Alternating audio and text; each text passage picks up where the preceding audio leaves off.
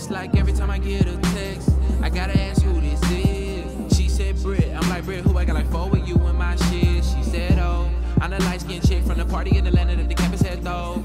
I'm like, hold it, you the one with the thick ass hips, they kept telling me no. For sure I heard her say next she was the one, and she was so dumb for passing me up. She didn't even know who the hell I was.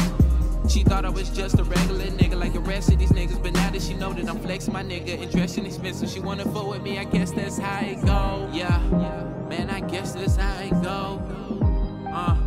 Shit. Man, I guess I'll never know. Man, I guess I'll never know.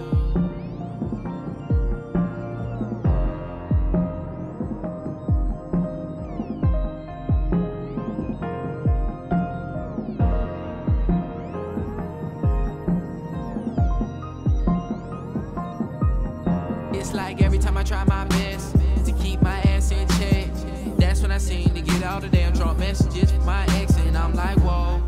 I asked her about her man, she said, boy, I'm grown. She asked me where I'm at and when I'm gonna be home. Okay, listen, this a mutual vibe that we feeling, but I don't think I can deal with the fact that I'm losing my mind over all you women, so I think it'd be healthy if I just chill.